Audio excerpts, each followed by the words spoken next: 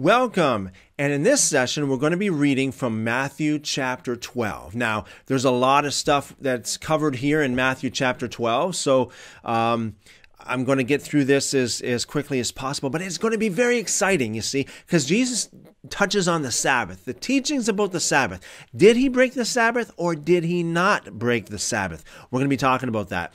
Also, some more healings, some more miracles that he did, some more wonderful works that he did that really amazed everybody. He talks about BeelZebul as well, BeelZebul, the fruit, good fruit and bad fruit. He would talk about evil spirit, and we're going to wrap it up by talking about what Jesus defines as his family. So let's get right into this. This is Matthew chapter 12, verse 1. At that time, Jesus went on the Sabbath day through the grain fields. His disciples were hungry and began to pluck heads of grain and to eat. Now, this in context, so you understand what heads of grain they're talking about here. Now, it wouldn't be heads of wheat. They're not going to be like just picking, wheat like that, just raw wheat and just shove it in their mouth and just start grinding the wheat. You don't eat wheat like that. No, they're talking about corn here. So this is Jesus and his disciples went through the cornfields on the Sabbath, and they were hungry, okay? But the Pharisees, when they saw it, said to him, "Behold, your disciples do what is not lawful to do on the Sabbath." Now, you need to understand this. Now, the Pharisees there's a lot of people today that are like Pharisees. I know many of you would probably chuckle just to hear me say that, because everybody's got their idea of what a Pharisee is, right? Here you will see that Pharisees, they pushed things to the extreme.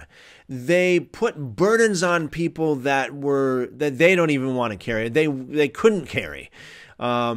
So Pharisees, they took the commands of God, they took the guidelines of God that God made, and they narrowed them down. They made it even like God said, okay, here's the narrow path. Well, the Pharisees made it so narrow, it's like you're walking the line your whole life. Okay, so you need to understand that what the Pharisees said here was not really God's will or God's law, for that matter. Because you see, they mixed God's law and man's law, okay? Man's interpretation of the law and God's law. And many Christians do that today. Christians do that today.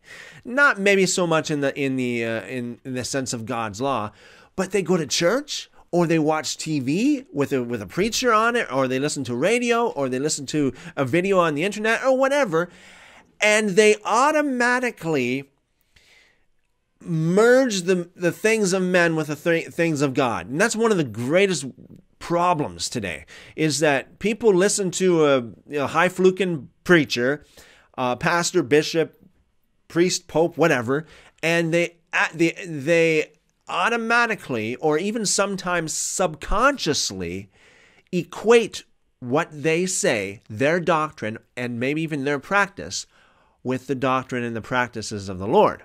Okay? I remember one time being in a meeting where I said, "What do you think of when I say Jesus?" And everybody said church. And so this was in a meeting where not everybody that I was talking to were churchgoers, okay? But still, generally speaking, when people think about Jesus, generally speaking in the world, they think about church. When they think about Jesus Christ, they think about God, they think about church. And really, church is really doing a very, very bad job these days, generally speaking. Sure, there might be the odd one, or God has his people that are really in the right place with him. However, organized religion and this whole thing that's going on today, and mostly especially in the developed world, in regards to church, is really doing God a disservice, really, really not doing justice at all to the name of the Lord. So this is what the Pharisees did. They took from their rabbis, they took from their leaders, and they went by what the rabbis said as opposed to what God's law actually says. Some people, out of pride and arrogance, some people they somehow want to feel good about themselves, so they want to lord it over people. So they want to load people with extra rules, extra laws, okay? Like, oh yeah, like it makes them feel good to actually to assert some kind of authority over people, albeit a false authority.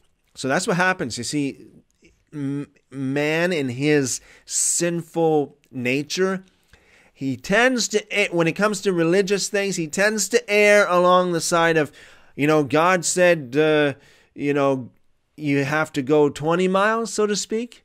Well, I say we'll go 50 miles and we'll make it a rule that we go 50 miles. You know what I mean? When God only wants you to go 20 miles. And so people listen to these preachers that are just basically going on false humility.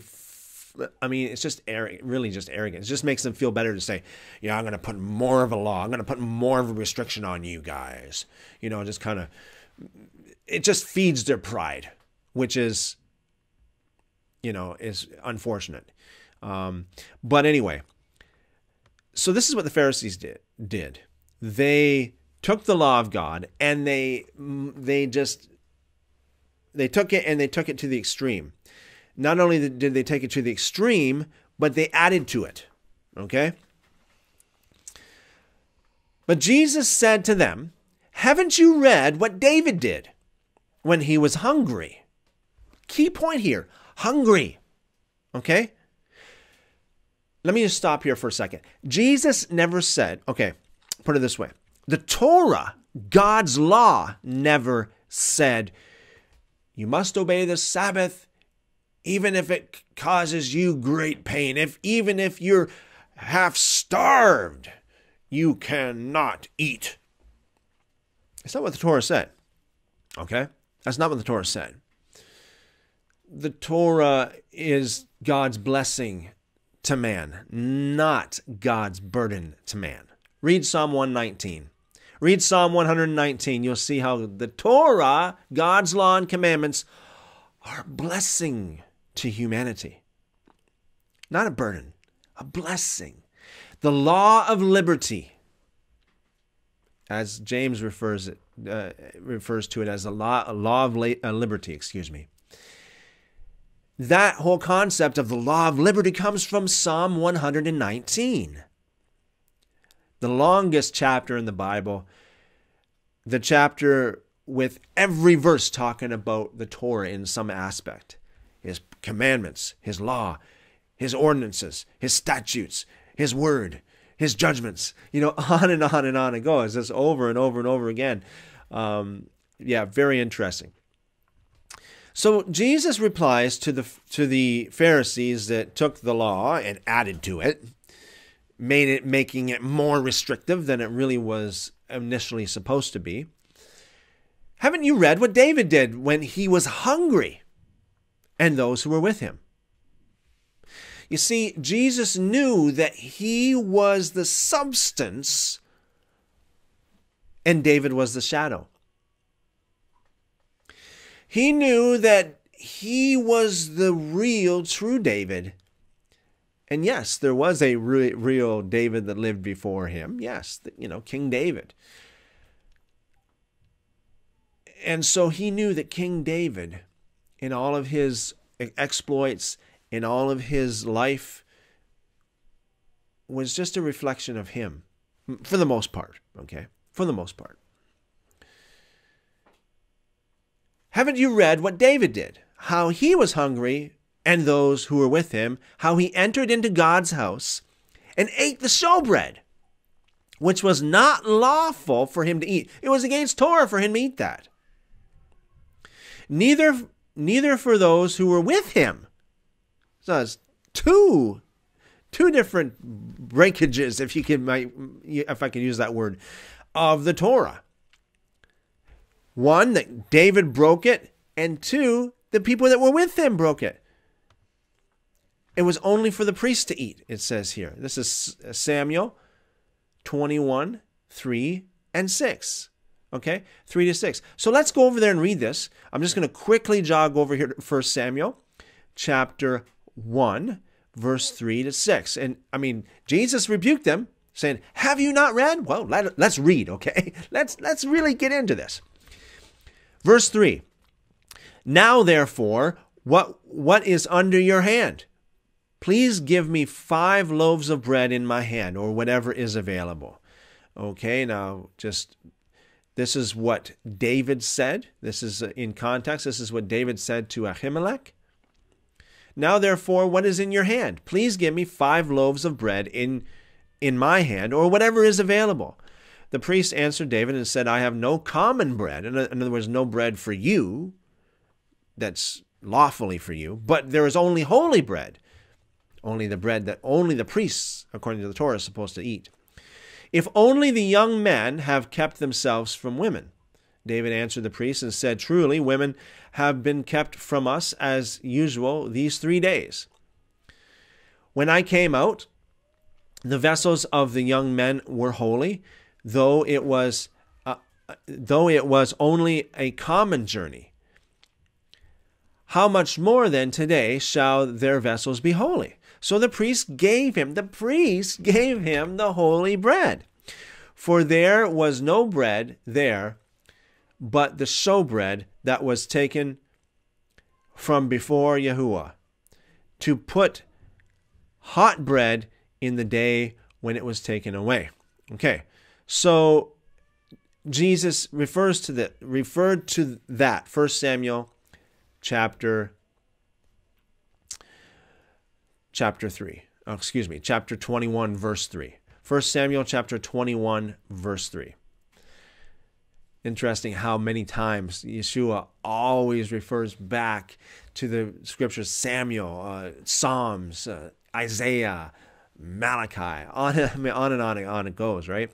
Verse 5, Jesus talking to the Pharisees. Or have you not read in the law? Have you not read in the Torah? That on the Sabbath day, the priests in the temple profane the Sabbath and are guiltless? But I tell you that one greater than the temple is here.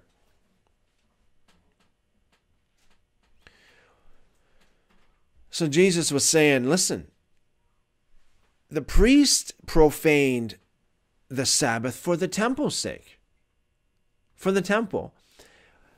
You are looking at one greater than the temple. Verse 7, but if you had known what this means, I desire mercy, not sacrifice. Hosea chapter 6, verse 6, you wouldn't have condemned the guiltless. For the Son of Man is Lord of the Sabbath. Now, Yeshua made it very clear here that the Torah is about it's a blessing from God to men. It's God's grace to men, God's love to human beings, the Torah. Okay? I desire mercy, not sacrifice, it says in Hosea chapter 6, verse 6. Now, way back when I was first really starting to meditate upon these things, I was trying to think, what is the difference between the so-called Old Testament and the so-called New Testament? And I thought, well, in the Old Testament, they did sacrifices, and that's how you please God. That's how you got, your sins forgiven. The sacrifice, it was a sacrificial lamb, made atonement for your sin and so forth, the sin offerings and this kind of thing. That's what pleased God. But in the New Testament, it's Jesus. That's not true. That's not true. How many times in the Old Testament do we have God saying, I don't want sacrifice? What I want is for you to repent. Obedience is better than sacrifice, he said. Here, I desire mercy, not sacrifice. Psalm 51, David said, if it were animals that you wanted, I would bring them, but you don't want that. You want a broken and a contrite heart. The sacrifices of God are a broken heart and a contrite spirit. Oh God, you will not despise. So, you need to understand that Yeshua, Jesus, is coming on a totally different level than the Pharisees. The Pharisees were more like, well, let's just go by the letter of the law. Where Yeshua was like, no, we got to go on a higher level than that. Or another way of looking at it, we're going to go on a deeper level than that. We're going to go to the spirit of the law. Why? What was the reason behind the commandment of the Sabbath? What is God's heart here for men and women? A lot of people don't like God's commandments, especially when it comes to sexual purity, about what we're supposed to eat, about how we're supposed to live. But God only made these commandments because, number one, he knows you can obey them if you really want to. He provided a way. And number two, he knows that it's the best for you. It's the best. God wants the best for you. If you're foolish, you'll ignore it. You'll say, well, Jesus, we don't have to do that anymore. I'll just believe in Jesus. What do you mean you'll just believe in Jesus? Jesus is all about this. He's all about Genesis to Malachi and then some.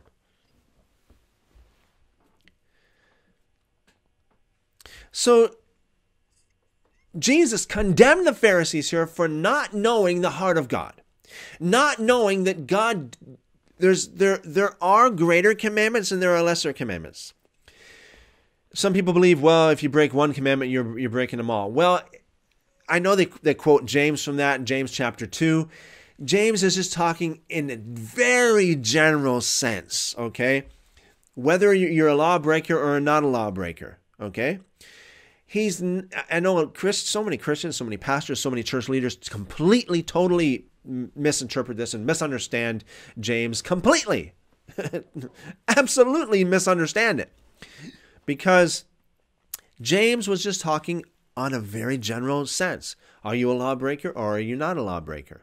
If you broke one, you're a lawbreaker. It's just like, it just puts you in the same category as if you broke, another, or 2 or 3 or 5 or 6 or 10 or 100 commandments. However, that's not to negate the fact, that's not to override the fact that there are greater commandments and there are lesser commandments. How do we know this? Well, Jesus himself said, there's the greatest commandment. He said, those who teach people to break one of the least of these commandments. Okay, so there are lesser commandments, there are greater commandments. There are commandments that are more important to obey. There are commandments that are less important to obey.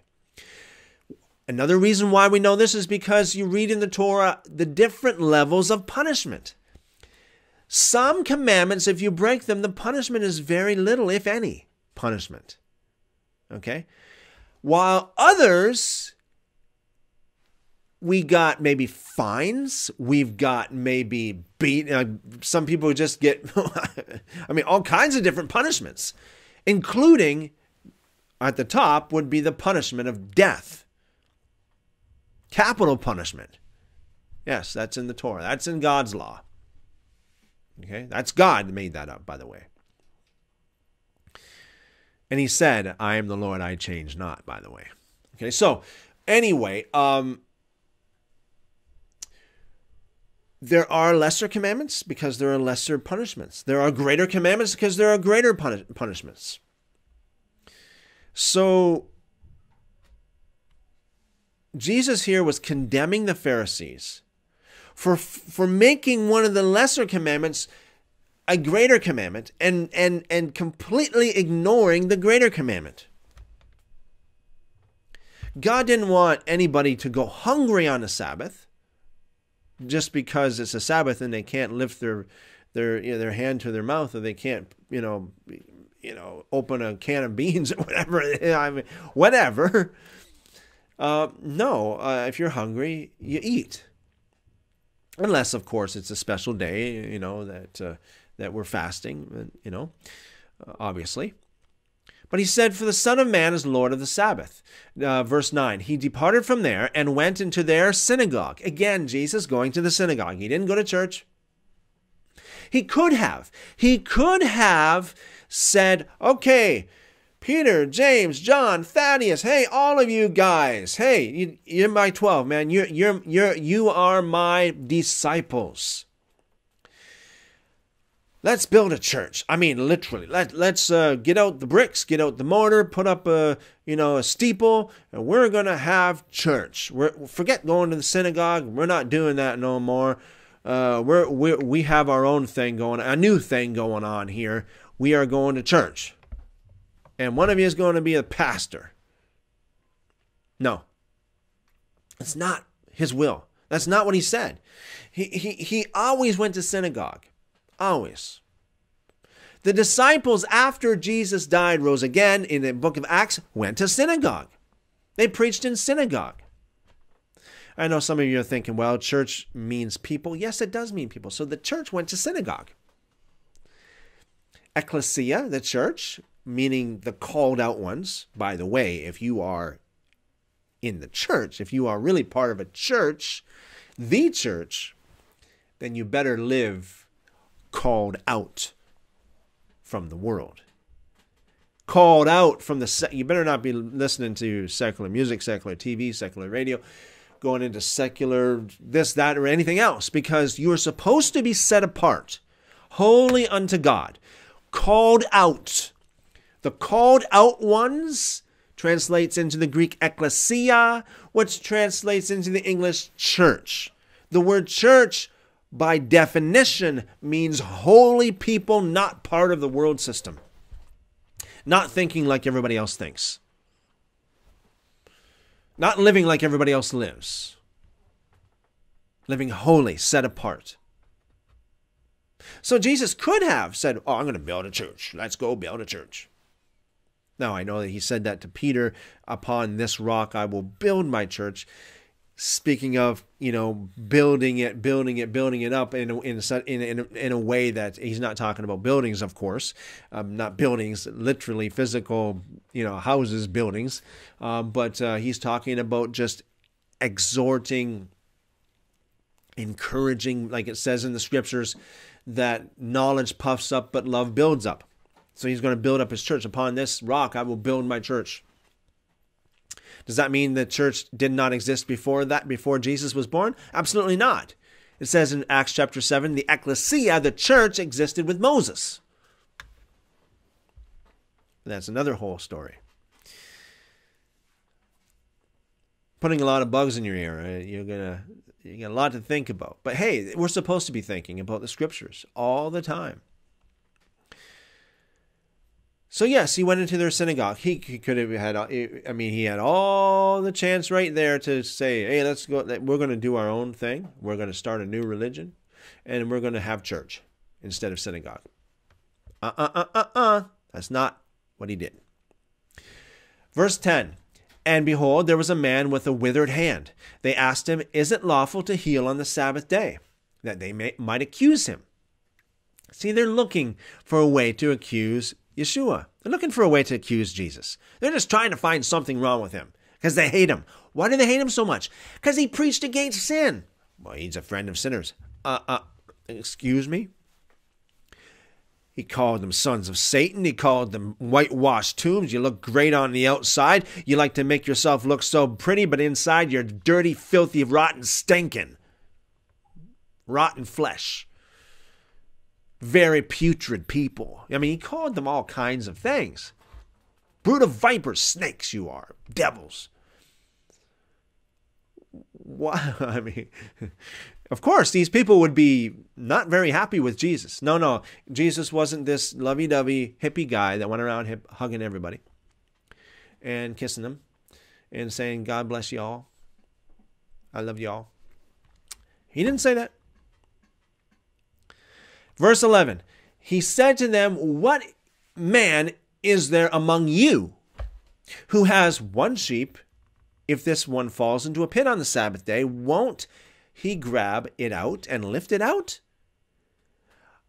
Of how much more value then is a man than a sheep? Therefore, it is lawful to do good on the Sabbath day. Now, if you look, forget about the New Testament right now, just for a few seconds. If you look into Jewish law, I'm talking about non-Messianic Jewish law, they will tell you, go ask a Jewish rabbi, is it lawful to do good to somebody on the Sabbath? It is lawful to do good on the Sabbath. Come on. I mean, even the Jews would tell you that for the most part. I don't know of anybody that wouldn't. Okay? Perhaps there might be somebody out there that would say it's not lawful. But yeah, even in Jewish circles, without the New Testament, without Yeshua in the picture at all, would tell you it's lawful to do good. If you see an old lady fall down while she's crossing the road, yeah, you get out of your car and you help her. That's lawful for a Jew to do that. On the Sabbath, yes, it is. So they knew it was lawful. Jesus knew that they knew it was lawful, but he said, therefore, it is. He confirms with them, it is lawful to do good on the Sabbath day. Then he told the man, stretch out your hand. He stretched it out and it was restored whole, just like the other. It was healed. A miracle happened here. But the Pharisees went out and conspired against him, how they might destroy him. See, they couldn't really argue against him because Jesus knew that they knew that even their law allowed people to do good on the Sabbath. But they just hated him. Verse 15, Jesus, perceiving that, withdrew from there. So he knew that they were out to get him. So he said, okay, guys, let's get out of here. Great multitudes followed him, and he healed them all. Again, healing them all. These people were people who were very humble, very much dedicated to God, very much not offended by Jesus' harsh rebukes and teachings against sin. They were ripe, okay?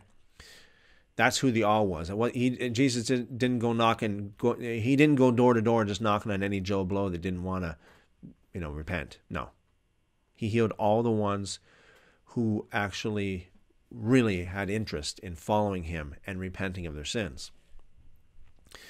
Verse 16, and commanded them that they should not make him known.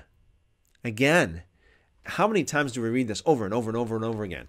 Not like the TV preachers, at least most of the TV preachers. They want to be known for God's mighty work in my ministry.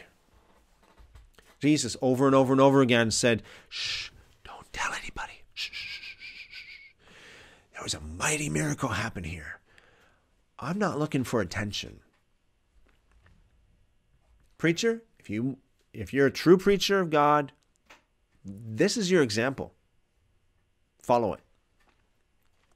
Verse 17, that it might be fulfilled, which was spoken through Isaiah, Yeshayahu, the prophet, saying, behold my servant whom I have chosen, my beloved in whom my soul is well pleased. I will put my spirit on him. He will proclaim justice to the nations. He will not strive nor shout. Neither will anyone hear his voice in the streets. He won't break a bruised reed and he won't quench a smoking flax until he leads justice to victory. In his name, the nations will hope. If you actually go over to Yeshayahu, Isaiah chapter 42, verses 1 to 4, you will see something similar to that, okay? Yeshayahu chapter 42, verses 1 to 4 says, behold, my servant whom I uphold, my servant in whom my soul delights. I put my spirit on him. He will bring justice to the nations. He will not shout, nor raise his voice, nor cause it to be heard in the street. He won't break a bruised reed, and he won't quench a dimly burning wick. He will faithfully bring justice. He will not fail nor be discouraged until he has set justice in the earth, and the islands wait for his Torah. That is Jesus' mission. We're supposed to be waiting for the Torah. to be given to us through Jesus. Just like, keyword here, like, L-I-K-E. It came through Moses. You see, Moses said a prophet is coming, speaking of Jesus, and he will be, you should listen to him, and he will be like me, like Moses. A lot of people think Moses and Jesus are opposites. No, they're not. Some people say, well, John said that, the law came by Moses, but grace and truth came through Jesus, as if the law and grace are opposed to one another. Absolutely not. Absolutely not. If the law is opposed to grace and grace is opposed to the law, and you use that verse to prove it, then you must say that the law is opposed to truth and truth is opposed to the law, that God lied. No. The law, the Torah, is the truth, and the Torah is grace, is God's grace to you. He loved you so much, he told you, he gave you instructions how to live life, how to be blessed. We'll go back to Matthew chapter 12, verse 22. Then one possessed by a demon, blind and mute, was brought to him, and he healed him, so that the blind and mute man both spoke and saw. Now, I just want to say here too, you notice that the people who had these, what would you call it, challenges, sicknesses, diseases, infirmities, handicaps, whatever you want to call it, they were like that because of spiritual reasons, not so much like it is today. Today, a lot of people, it's for other reasons why they're sick. It could be because of their diet. Back then, it wasn't because of their diet. They ate kosher. They ate according to God's law, and again, God's law is healthy. God commanded us to eat the clean, but not to eat the unclean, because he knows that's healthy. He created the body. That's the manual, the user manual. The user's manual for the human body. Leviticus chapter 11. The dietary laws of God.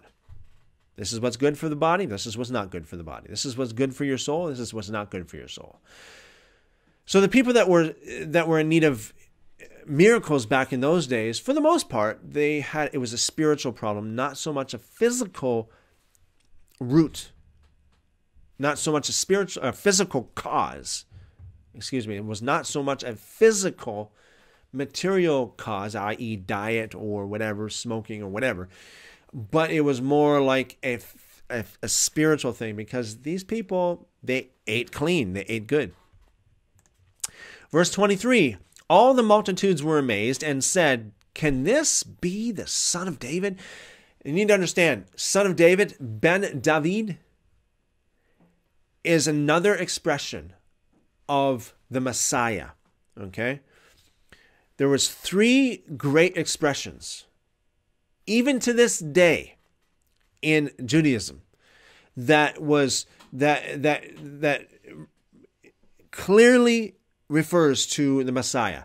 One is Ben Adam, the son of man, the son of Adam, the seed of Adam.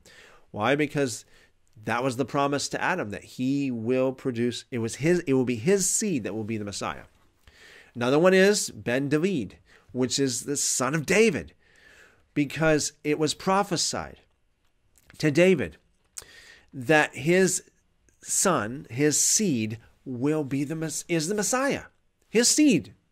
The Messiah is found in David's seed. So can this be the son of David? Can this be the Messiah? That's what they were asking. Another expression, I said there's 3. Son of man, son of David. And another one you don't see too much in the so-called New Testament. But as soon as I say it, I know some of you will probably smile because it's so obvious. But even today, the Jewish people, they say the Messiah, one of the titles of the Messiah is son of Joseph, son of Yosef. Okay? Verse 24, but when the Pharisees heard it, they said, this man does not cast out demons except by BeelZebul, the prince of the demons. These people really hated Jesus. Again, why did they hate Jesus? Because he went around hugging everybody and kissing them and telling them how much he loved them and just washed all their feet and giving them all glasses of water all the time? No. They hated him because he kept on, he rebuked them so harshly, condemned them to hell. Condemned them for being sinners. Hypocrites. He hated them. They hated him, I mean. Verse 25. But knowing their thoughts, Jesus said to them, every kingdom divided against itself is brought to desolation, and every city or house that's divided against itself will not stand. If Satan casts out Satan, he is divided against himself. How then will his kingdom stand? If I, by BeelZebul, Baal is Lord. We hear that name in the Old Testament many times. BeelZebul means Lord of the flies. If I, by BeelZebul, cast out demons, by whom do your children cast them out? Therefore they will be your judges. But if I, by the Spirit of God, cast out demons, then God's kingdom has come upon you. God's kingdom has come upon you. Not the kingdom of the devil or Satan. Or how can one enter into the house of a strong man and plunder his goods unless he first bind the strong man? Then he will plunder his house. He who is not with me is against me, and he who doesn't gather with me scatters. Remember that next time you see a street preacher. Remember that next time you see someone that's preaching some truth of God that you say, well, I the message is okay, but I don't like the method. Whoever does not gather with me, says Jesus, scatters. Whoever is not with me is against me. Be careful who you speak against. Verse 31, therefore I tell you, these are Jesus' words, the words in red. Therefore I tell you, every sin and blasphemy will be forgiven men. But the blasphemy against the Spirit will not be forgiven men. Whoever speaks a word against the Son of Man, it will be forgiven him. But whoever speaks against the Holy Spirit, it will not be forgiven him, neither in this age, nor in that which is to come. Now, there's a lot to say about this, because there's a lot of watering down about this teaching in the church today. A lot of watering down. Some of the pastors say, well, if you receive Jesus, if you still come to church, you must still have the Holy Spirit. And if you still have the Holy Spirit, it means you never blaspheme the Holy Spirit. Or they say, well, if you're worried about blaspheming the Holy Spirit, that means that you didn't, because the Holy Spirit is kind of convicting you, or the Holy Spirit's with you, kind of making you worried about it, so that you don't. That's not what Jesus said. He didn't say that that if you blaspheme the Holy Spirit, you will be completely numb to it. I mean, he didn't say you'll just completely walk out of the fellowship. He didn't say that. He just warned them. He said, listen, if you speak against the work of God and you say it's the work of Satan, you're in trouble, big trouble. You will not be forgiven. By the way, not being forgiven means not making it to paradise. You understand that, right? God doesn't allow anybody into his perfect, holy heaven that is still stained with sin, that has not been forgiven. It would be hell to be in heaven with unforgiven sin before God, because if it's unforgiven, you are in line for the wrath of God. It doesn't make sense. No. If you have unforgiven sin in your life, kingdom of heaven is not your place. Paradise is not your place, no matter how much you might think it is. Most people who are in hell thought they were going to heaven, by the way. Check it out. Check out testimonies of people who have passed away and have come back to relay a lot of horror. Verse 33, either make the tree good and its fruit good, or make the tree corrupt and its fruit corrupt. For the tree is known by its fruit. You offspring of vipers. Again. Oh yeah. Jesus doesn't, he doesn't hold back anything here. Loving Jesus wouldn't offend. Don't call people the family of devil. When people come into the church, pastor, don't point to the people and say you're from Satan. You're a son of Satan. You're from the family of the devil. If you do that, that wouldn't be loving them. We got to love them into the kingdom. Where'd you get that from? Where'd you get that from? False, ear-tickling, feel-good preachers. That's who. Not Jesus. Jesus said, you offspring of vipers. This is supposed to be your example. In fact, this is your perfect example. You offspring of vipers, how can you, being evil, speak good things? In other words, you people, no wonder you're saying all these evil things, because you're evil.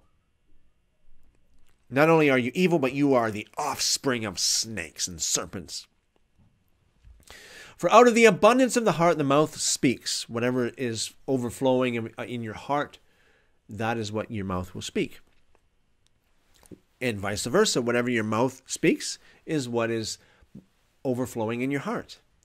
Verse 35, the good man out of his good treasure, the TR adds of the heart, the TR being the Textus Receptus, which is the manuscript version of the King James.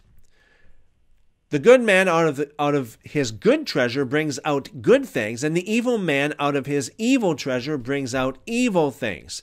I tell you that every idle word that men speak, they will give an account of it in the day of judgment.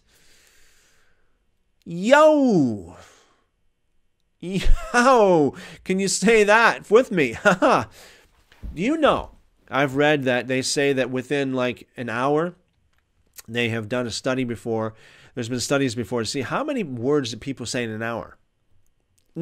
Just in average. Not just, in your talkative times, but just average. And it's like, I forget exactly how much it is, how many words, but it's like tens of thousands every hour. Wow.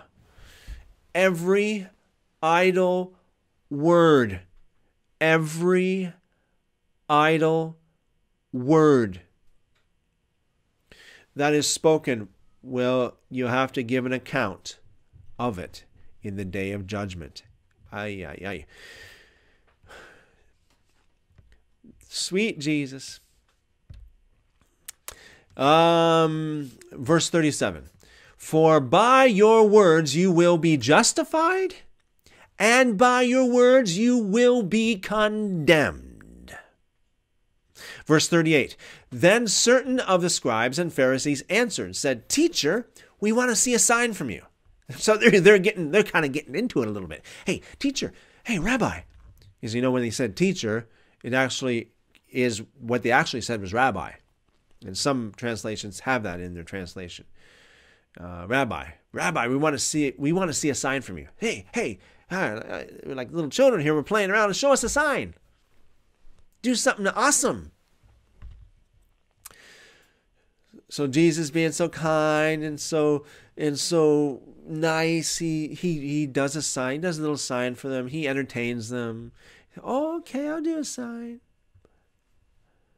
Wrong. He answered, an evil and adulterous generation seeks after a sign, but no sign will be given to it but the sign of Jonah the prophet. For as Jonah was 3 days and 3 nights in the belly of the whale, so the Son of Man, here we see that again, Son of Man will be 3 days and 3 nights in the heart of the earth.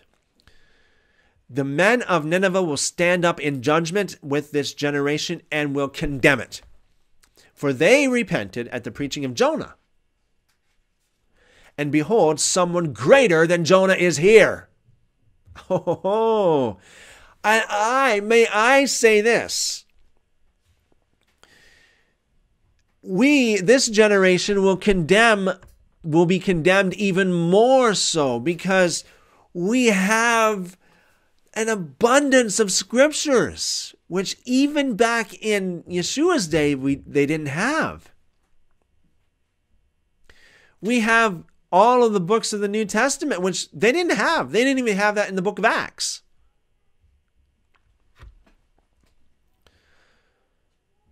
We have even more. So our responsibility is even greater, which means if we don't straighten up and repent, I mean, really, really, really repent. I'm not talking about just being sorry. I'm talking about getting out of the dirt. If we don't repent, we are in big, big, big trouble. You better fear God, buddy. You better fear God. Verse 42, the queen of the south will rise up in the judgment with this generation. The queen of the south, I believe referring to the queen of Ethiopia, which would have been, historical documents tell us, and Ethiopian history would tell us even what her name was, and that is Queen Makeda. Makeda is her name. The queen of the south will rise up in judgment with this generation and will condemn it. For she came from the ends of the earth to hear the wisdom of Solomon. She traveled a long ways just to hear the wisdom of Solomon, and behold, someone greater than Solomon is here. In other words, she went through a lot. She went through a lot just to hear a few words. And Jesus said to these people, he said, someone greater than Solomon is here. And again, I add, we will be judged even harsher, because we've got way more than just the few words from Solomon that she heard. Verse 43. When an unclean spirit has gone out of a man, he passes through waterless places, dry places, seeking rest, and doesn't find it. If you don't have rest, my friend, you have something in common with unclean spirits, devils. Verse 44, then he says, this is the unclean spirit, that is, will say, I will return into my house from which I came out. And when he comes back, if he finds it empty and swept and put in order, in other words, welcome back in, then he goes and takes with himself 7 other spirits more evil than he is, and they enter in and dwell there. Now, you need to understand this. When Jesus says 7, he doesn't mean literally 7. The word 7 means basically it's a perfect number.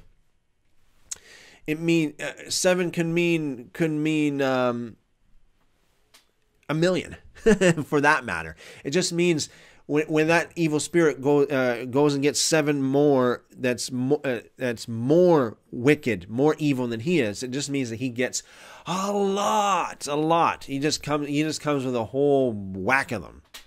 Okay. So he goes and takes with him, this is verse 45, 7 other spirits more evil than he is, and they enter in and dwell there. The last state of that man becomes worse than the first. Even so will it be with also to this evil generation. And when the evil generation gets rid of the evil, it purges the evil out, and then welcomes it back again, it is way worse in the end than it was in the beginning. Verse 46. When he was yet speaking to the multitudes, behold, his mother, interesting, Miriam herself, Mary, the mother, as they call her, the mother of God herself, comes, and his brothers stood outside. Now, just for some of you for your information, the word brothers here in the original manuscripts can also mean siblings. Okay, Could also include sisters, siblings, and such, okay? So his mother and his brothers stood outside, seeking to speak to him. So one man said to him, look, Lord, behold, look, your mother and your brothers are outside. They want to speak to you. Nice Jesus, being the nice boy that he is, the nice brother and the nice son that he is, and the gracious man that he is. He says, oh, bring them in. I mean, give them the best seat here. I want them to be here right with me. No, read verse 48. But he answered and spoke to them, who is my mother? What? That's how you answer? Your mother is outside wanting to speak to you. Who is my mother? Who are my brothers? And he stretched out his hand toward his disciples. And he said, behold, look, my mother and my brothers. Wow. Isn't that awesome? He adopted his disciples, which included the 12, and could have been too also a lot of the other females, like the Mary Magdalene and the other Mary, Miriam, that would be, not Mary. Miriam would be the real name, would be along with them, because they were also considered to be part of his disciples, although not part of the actual 12. But a little bit more of the outside fringe of his disciples. But yeah, can you imagine? That's awesome. Can you imagine how blessed you would be to be the brother of Jesus or the mother of Jesus? Hi. How blessed would that be? How blessed would you be? Jesus continues, the words in red, for whoever does. Can you say does? D-O-E-S, does the will of my Father who is in heaven? He is my brother and sister and mother. Okay? Awesome. So you have to do the will of God. You have to actually obey the will of God. And you will be considered to be just as blessed as his mother, as his brothers, as his siblings. Wow, what an awesome word. What an awesome word to end off on. That was Matthew chapter 12. The next session we're going to be doing Matthew chapter 13. So hang in there and check for Matthew chapter 13. It is going to be awesome. As you go, think about what we were talking about. May the Lord enlighten the eyes of your understanding to really, really show you great and mighty things. Thanks for watching.